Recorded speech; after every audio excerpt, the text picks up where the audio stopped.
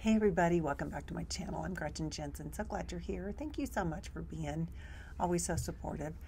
Have you ever felt like, or maybe you're feeling like it right now, like I'm doing all the steps, I'm saying my affirmations, I'm scripting, I'm listening to tons of talks, I'm doing my subconscious work, and things just aren't moving. We've all felt that. And if that's how you're feeling right now, I want to really kind of talk about this for a second, because this kind of landed on me in a way that made sense, because I've been in that same situation where I'm just like, I know I'm doing everything right, but the needle's not moving. And sometimes we can get so focused on the checklist. We can get so focused on making sure we're doing it right, because when you really get down to it, there's a feeling of being, I'm not worthy to have what I want just because I want it. I've got to prove that I'm worthy to have these things because I'm actually making my effort in doing them. And that's kind of been ingrained in a lot of us from religion, that you have to be worthy, or you have to work and you have to do your part. And I'm certainly not saying that we just sit back and don't exercise faith. That's not what I'm saying. But what I am saying is it tends to get in the way when we want to have a blessing or manifestation, whatever you want to call it, come to us, and we feel like we're doing all of our part. But the most important thing that we're leaving out is the knowing, the faith. You know, the statements I am are so important, and it's not just words. It's because you're actually declaring, you're actually putting a stamp. I am whatever it is. That is saying something of truth. And when truth is spoken, things move, right? And so when you say, I am whole and healthy, you don't have to have things back it up to prove that you're whole and healthy. It is a statement, a declaration that you are making, that you are stating, that is truth. It is truth. You don't have to prove truth in this situation, right?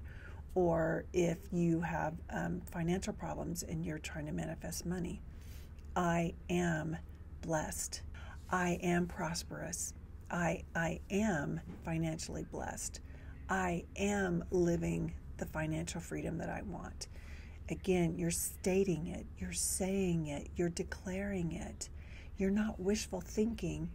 That's something that I think it's really easy to get into a space that we think, someday I'm going to be this way. Someday I'm going to lose 20 pounds. Someday I'm going to be a singer. Someday, whatever it is. And that tends to always put us in a place where it's like, when is that going to happen?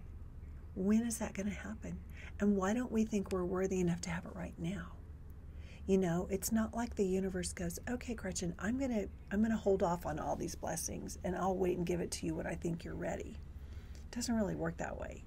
If I declare it and I want it and I state it and I ask for it right now, if I line up with that vibration, if I line up through my faith, that is what gets it going.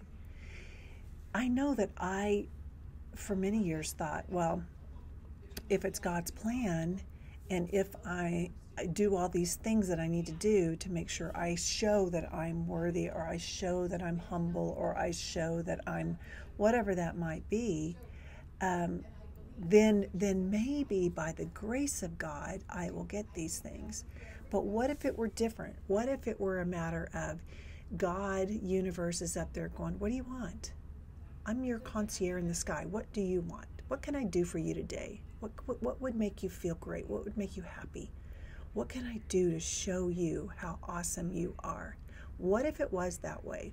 And what if you got up in the morning and you said, you know what? Today, I'd like to really see movement in my career, or I'd like to really see some really amazing news come to me. Whatever it is, it doesn't matter. It doesn't matter. And you say that in a way that you expect it, because you have the faith that you're never alone, that things are working out for you, that the universe has your back. You have the faith. It's not a matter of you being over God. It's not a matter of you thinking, I deserve this, give it to me right now, like a spoiled child. That's not what we're doing. We're talking about actually owning what is yours, what's already been created for you, what's already waiting for you. Ask and you shall receive. This is the exercise of faith that I keep trying to talk about, is when you believe what you want to come to you, when you believe what you want is already happened, it's already in heaven, it's already waiting for you, then you will receive it. I appreciate y'all being here. Have a great day, and I'll see you next time. Bye.